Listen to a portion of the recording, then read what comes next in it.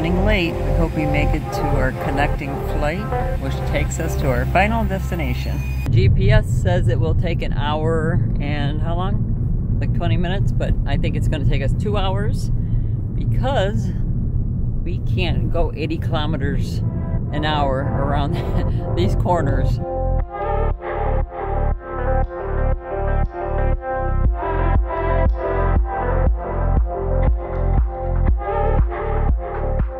To turn this car into Enterprise and then check in because they would not let us do an online check-in, which is what we normally do. And I don't have a printer, so that's okay. I know you can put it on your phone, but that scares me if my phone dies or I don't know, something happens, my phone's not working. And it's a small airport, so it shouldn't be bad. Now that we've traveled Ireland and visited Ireland, I would have to say, if I were to do it again, and I don't mean visiting Dublin, but like countryside, I would hire a tour guide, or Airbnb has experience hosts. If you're just looking for someone to show you around, there's actually people who will do that in every area of this country, just about. So I think I would look on Airbnb, go to experiences, I would type in Donegal, Ireland, and see, because I saw a woman yesterday on Blvd Cliffs. It looked like that's what she was doing. She was probably an Airbnb host, experience host, where she took the guests from another country to her area that she knows all about and show them the area, tell them about the history, probably have lunch, and drive them. It just makes it so much less stressful. And like I said, you could record, take pictures, you could sit back and relax and not worry about getting lost. And they tell you all about the area. That's my recommendation, unless you're a brave soul and like to be alone and find an adventure on your own. That's what I would do in the future in a country that I'm not familiar with. I would hire an experienced host, because I don't know if I'd want to go on a big tour with a bunch of other people I don't know. I don't mind small groups of people like a host would have. They usually don't take more than 6-10 people tops, sometimes just you and your friends or your family. And I prefer that, smaller. This way it's just easier to get around. So yeah, I'm gonna look into that for the future. And if you're interested in beer tasting or wine tasting or cheese tasting or whatever country you're in, or bicycling through San Francisco, or want to learn how to cook Spanish food, there's anything you want to know how to do in any country, whatever it is that they do, there's somebody offering that, most likely on Airbnb. Where are we going? In 7.5 kilometers, turn left onto N56. This is why you leave several hours ahead of time to the airport, especially in an area you don't know. It's kind of different to be on a road like this that is actually going to take us to an airport that's going to take us to our next destination. I feel like I'm lost in the middle of the countryside. I am in the countryside, but I don't think we're lost. Not according to our trusty Garmin. Quite a few potholes, so I'm not sure if we're gonna well, how do I want to say it? We gotta make it. I just hope we're on the right track. The GPS says we are, but there's literally no houses. There's windmills and there's sheep. It doesn't feel like it's a road.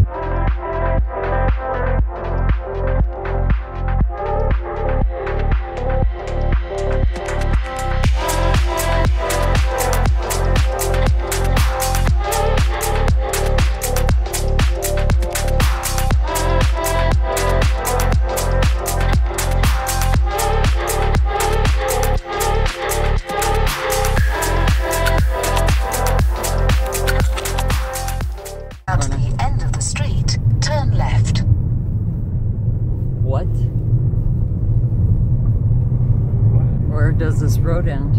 We were on N56, and I think the GPS decided to take us through the countryside, which was probably not necessary.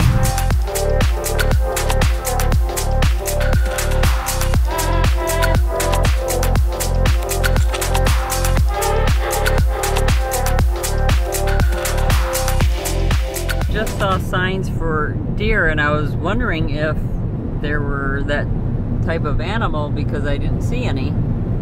And what were you saying about the deer? They have the biggest population of red deer, I believe, in the world that's left. Wow.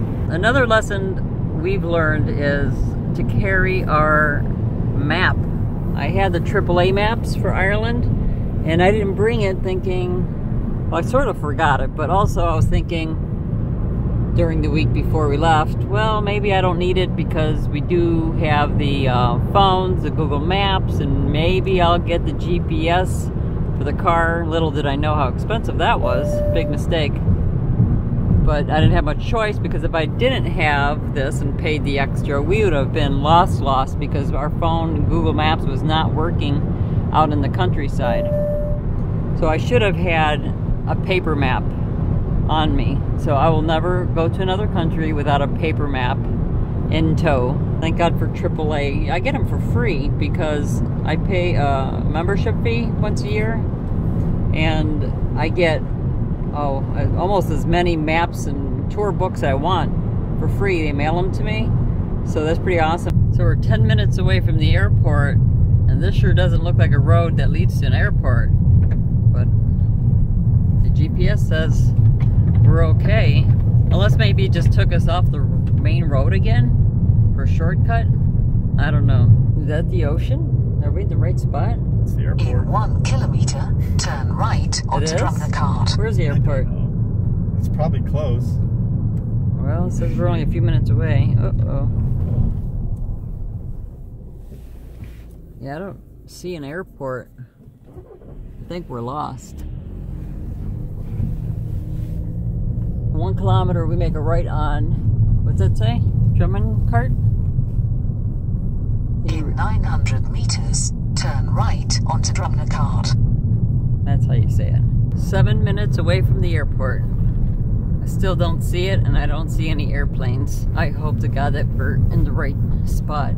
I hope we're not late. I don't want to miss our plane because we have a connecting flight to our next location.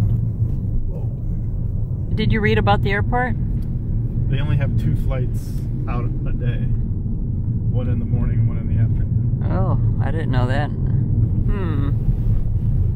So that's why I'm not seeing airplanes flying around. So we might be okay. I think we're lost. Somebody. Uh-oh. It's funny that they accept rental cars drop off here. Maybe that's why it was so expensive. It's definitely more expensive when you drop your car off at a different location. Driving back to Dublin was 3.5 hours, and I didn't want to risk being late driving all that way. There it is.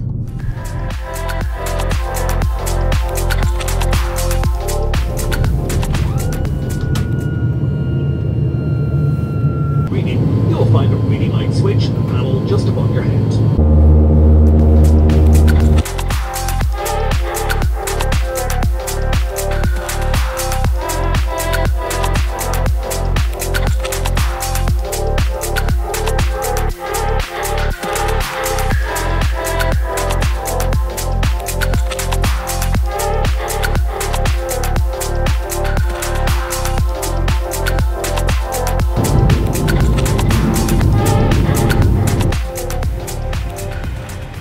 Running late. We hope we make it to our connecting flight, which takes us to our final destination.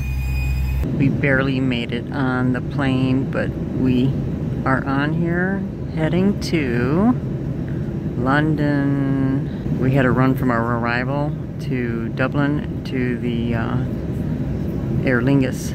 I'll tell you our experience of Aer Lingus later. Take off.